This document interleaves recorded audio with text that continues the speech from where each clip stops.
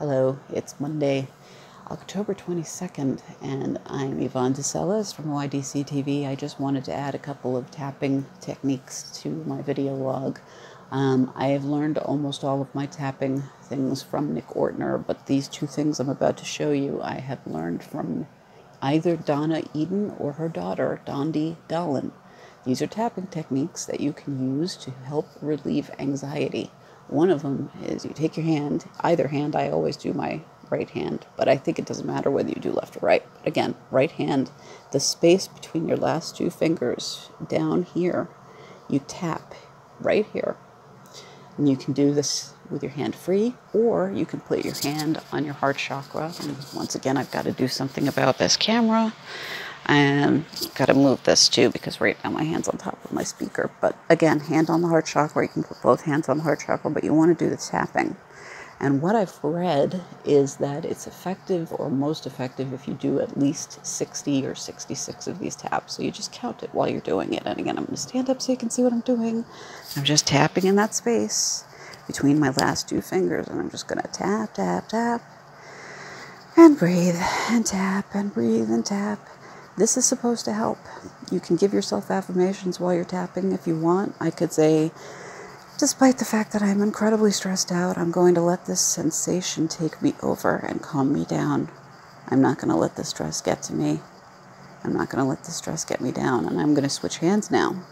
And again, these two fingers right here, I'm doing the space between my last two fingers, and I'm tapping it on my heart chakra. If that were to not feel right, I would just hold my hand away and I would just tap. Or even tap this way.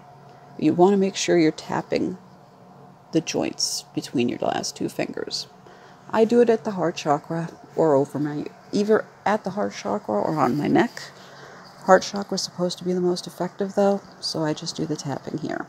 And I'm probably tapping right over my microphone. I'm sorry about that. If I'm doing that, I don't want to do that. I don't want to make these incredibly loud noises.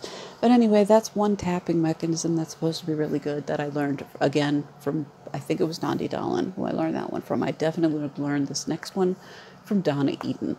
This is called temporal tapping.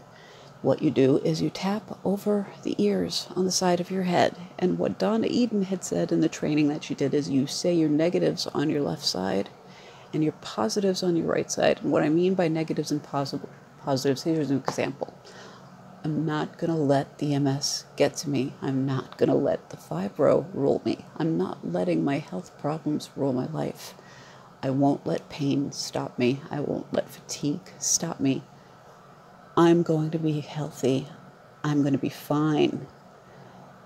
Everything's going to be okay. I'm going to be healthy. So again, say your negatives on the left side. Say your positives on the right. It doesn't even have to be a health thing. It can be anything.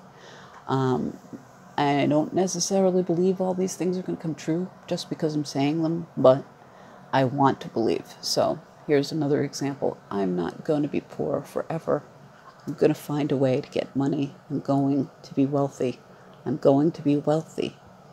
Money's going to come my way in abundance. I'm not going to be poor. That's the other one. That's the temporal tap. I'm going to try to make this quick and end this now, but I'm going to put this video up here.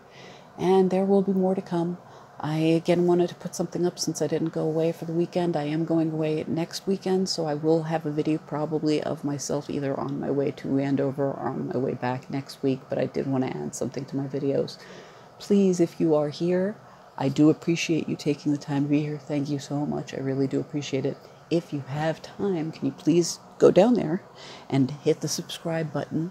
Also, if you don't have time for that, or if you're not interested in subscribing to my channel, I don't fault you. But if you could please leave me a comment, a like, something, that would be really wonderful. And thank you once again so much for taking the time to see me. Namaste, peace and light, and I will see you again sometime soon. Be well. Ciao.